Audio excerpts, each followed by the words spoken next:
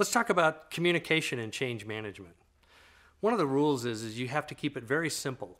And people talk about stakeholder analysis. Well, I make it even simpler than that. What I say is create an avatar. Who is the person that you're trying to communicate with? If there's a lot of admins, or if there's a lot of operations and maintenance people, or who are these people? And I literally boil it down to, it's a 40-year-old female that's got some mid-level college education. And that's what I tailor my communication to. So here's what works. Generally, when you want to communicate, and they say you need to communicate quite a bit, I call it 6 by 6.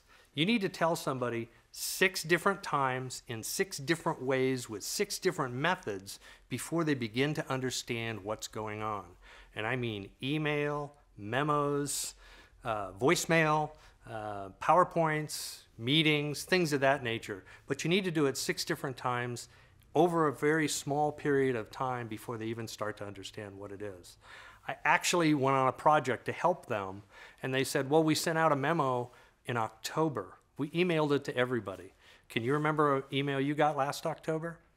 So change management, communication is very structured. There's easy ways to do it, and we've got the stuff that works.